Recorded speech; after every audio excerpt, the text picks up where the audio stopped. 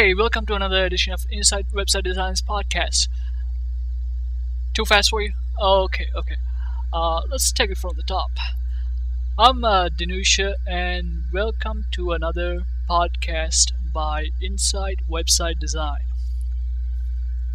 Wow, we have two podcasts today on the same subject, which is H.264 video. It's a pretty exciting day for me today, so yeah, why not? I was gonna hold this for tomorrow, but I couldn't wait, so I had to get this out there today. Anyway, in this tutorial, we're gonna talk more about H.264 video. Bugs, that is.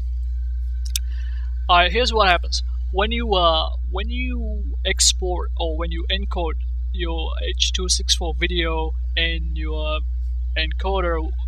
Either it's Adobe's media encoder, or if you're using Apple compressor or any other third-party video encoders, and you're encoding your video in H.264 and you're outputting the files to either .mov or .mp4 containers.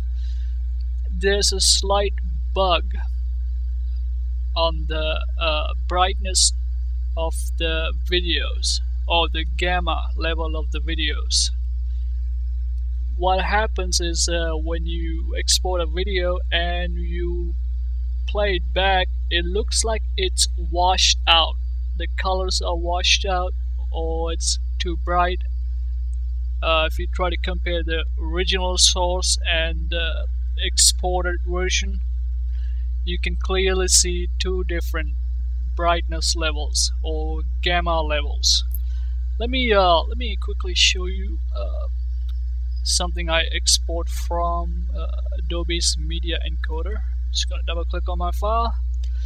So this is this is a sample video I exported out of media encoder, and I know what you're thinking.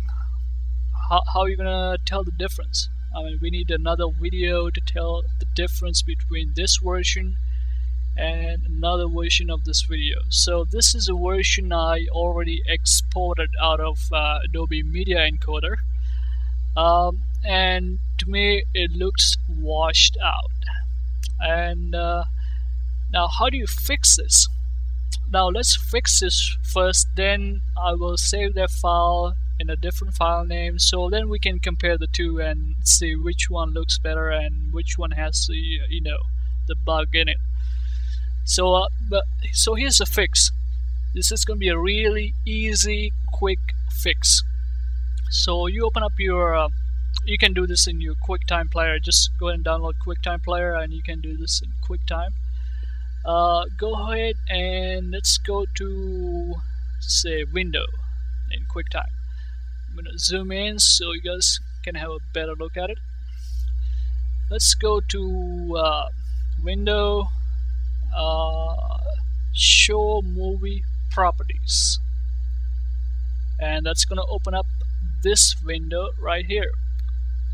Properties for export from encoder.mov, which is my movie file name. Now here we have like two tracks. One is saying something, but then we have a track called the video track. Go ahead and click that. Then we have these little tabs. You can go through each one of these if you want to, but the one we're looking for today is the Visual Settings tab.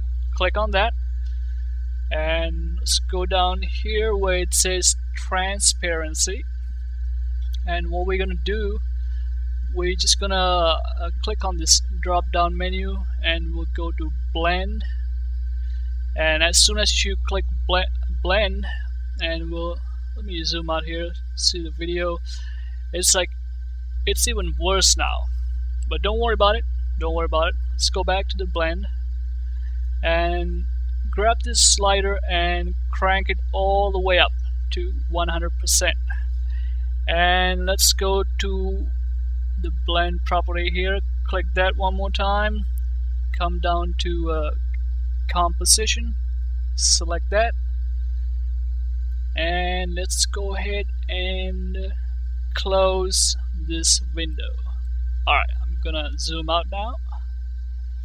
Alright, now you can go ahead and click anywhere on your video, just one click, done. Your gamma correction is done. This is exactly how it looked like on the original source. So let's go ahead and save this. I'm just going to do a little save as, and zoom in, and yeah, don't pay too much attention to this folder. Say some stuff, don't ask. I don't even know what's inside there, so I don't even know. I'm just gonna go ahead and name this fixed gamma. Alright, do a save. Alright, zoom out, and let me get that file here. Alright, I'm gonna now open up my original file, which is the when I say original, I mean the version that I exported out of my video encoder. So this is the version I exported out of Adobe's media encoder, or in your case any other video encoder. Here's the one we just made the correction to, and I'm just gonna leave these side by side so you can take a look at it. Wow, there we go. Take a look at it. This video is the corrected video, and this is the one with the gamma bug in it. And you can see it's all, the colors are all washed out compared to the one right here, the one next to it.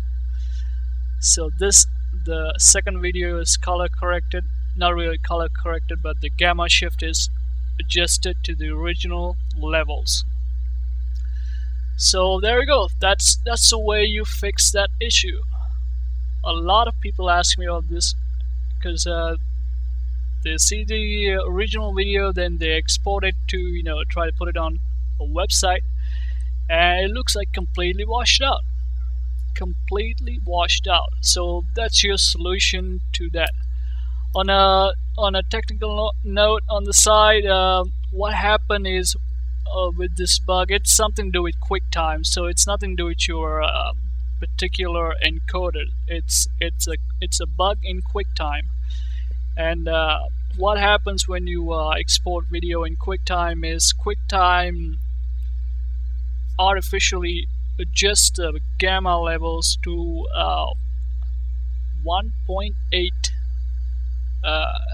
gamma on the level. That's why you're seeing the washed out colors instead of your, you know, regular, you know, cool colors. So that's a little technical detail on that, but now you know how to fix the issue. If you encounter the same problem I had before, there's your solution. Alright, 2 podcasts today. So excited. I know. You can't tell, but I'm excited. Anyway, I'm just gonna get out of here and let you work on your projects, and I will see you on another podcast.